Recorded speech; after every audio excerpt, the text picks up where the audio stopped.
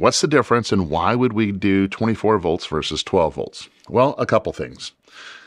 In the RV, everything that is on the DC side runs off of 12 volts. So naturally, we make a 12-volt battery to run, well, your 12-volt items, your fans, your lights, and all of your circuit panels run off of 12 volts. With that, if we wanted to run our 120-volt items, we'd have to add an inverter. Now, the inverter is going to take the battery power and step it up to 120 volts. The difference between 12 volts and 120 volts is 10, right? 12 will go into 120 10 times. So it takes 10 times the amperage out of this battery in order to get to 120 volts, right? It's going to step up that voltage by 10. It's going to draw from this battery 10 times the amount of amperage from there. So on a small system, because I get this all the time, when do I maybe go to 24 volts? Because at 24 volts, it's only drawing at 5 times as much, because 24 will go into 120 5 times.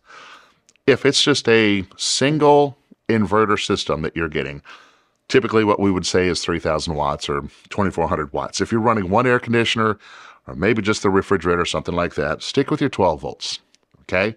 Perfectly fine to run that. If you're going to want to run multiple air conditioners, have a larger system. In other words, you like to glamp even off grid, right? Multiple air conditioners or an air conditioner and the microwave, or even 3 air conditioners where you're using 2 inverters. That's where we would recommend going over to the 24-volt version. Now, is it wrong if you have 2 inverters and you want to go with 12 volts? Absolutely not. Is it wrong if you only have 1 inverter and you want to go 24 volts?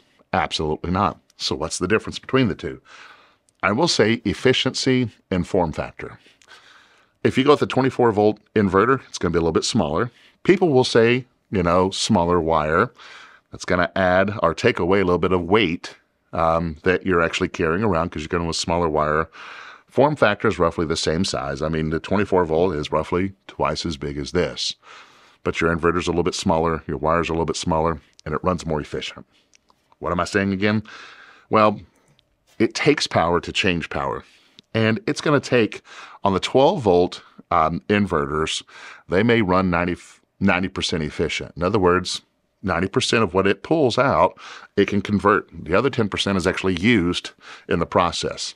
If you go with the 24-volt variety, the efficiency is a little bit higher. Okay, now don't quote me on this, but it may be 93, 94% more efficient. What does that mean?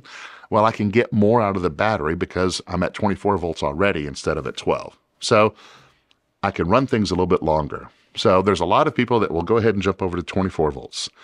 But of course, I think you're looking at the question that's staring you at the face. Well, wait a minute, my RV still runs off of 12 volts. If I get a 24-volt system, how do I step that down to 12 volts? Right there, right? There's another component you can get that actually takes the 24 volts and steps it down to 12 volts to run everything. Or what I typically recommend is leave your 12-volt battery in the RV. If weight and space is okay, leave that 12-volt system in there. Go with a 24-volt system to run everything else. Let your 12 volts run the 12 volts and let your 24 volts run the RV.